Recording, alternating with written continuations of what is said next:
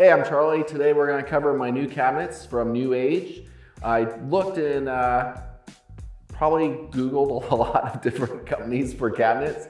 I'm pretty particular with things if you haven't noticed already. And the NewAge cabinets had a lot of great reviews. The only things I've seen that were issues were when they first got delivered, if they had initial damage.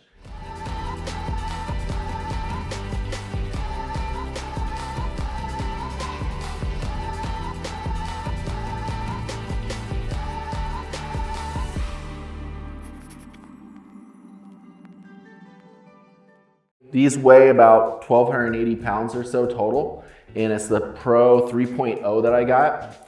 And the bamboo is 84 inches, so you get a good idea of the length of the cabinets.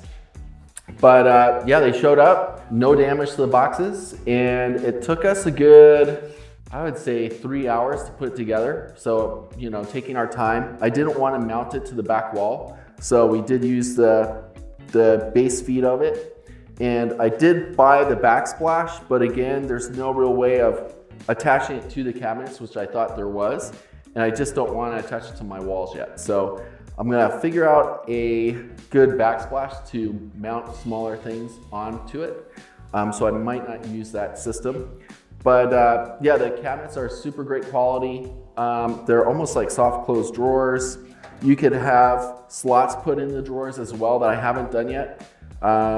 So makes it super easy to sort of align everything. I haven't put anything really in the cabinets yet because we just got them. But overall quality is really good. You could lock them, which is nice.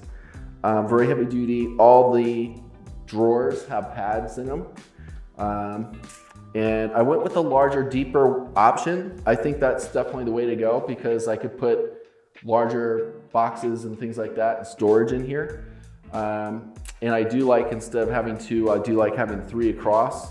And again, we were able to just bolt these together along with the larger cabinets. And again, they're not attached to the wall, and these are extremely sturdy. They're not gonna go anywhere. So you could probably put maybe 30, 40 pounds in each of these and not have to worry about any stability or them failing at any time. But these are super nice. All the drawers here and in the cabinets themselves, you can adjust. So I put some stuff in here for the race car. And again, all adjustable.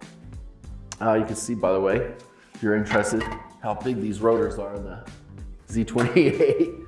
But yeah, super easy to put together, just time consuming. You want to be patient. But I can't say enough about them. I definitely recommend the company and just have a couple buddies help you one Saturday to put them together.